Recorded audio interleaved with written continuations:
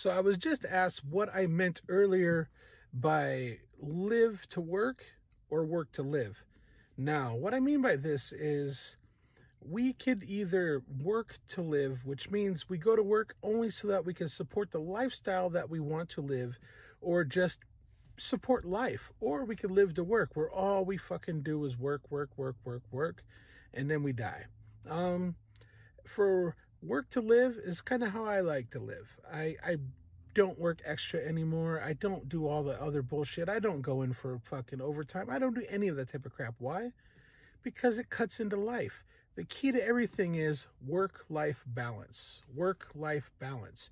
But you have to have balance and you have to have life. So, only work to live. Fuck living to work. I don't care what anybody says. You're not a boomer. Welcome to this age. All right. Love y'all.